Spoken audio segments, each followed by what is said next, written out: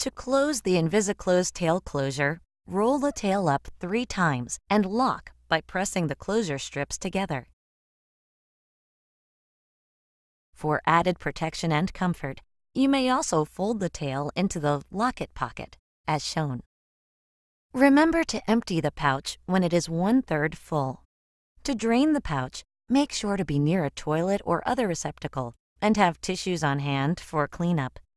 Unfold the tail from the locket pocket as shown, and while positioning the pouch over the toilet, disengage the closures and unroll the tail. Hold the tail up as you unroll it. This will give you more control. The white strip at the bottom of the pouch helps open the pouch tail. Squeeze both sides of the strips as shown and drain the pouch. Use tissues to clean the tail. Make sure to wash your hands.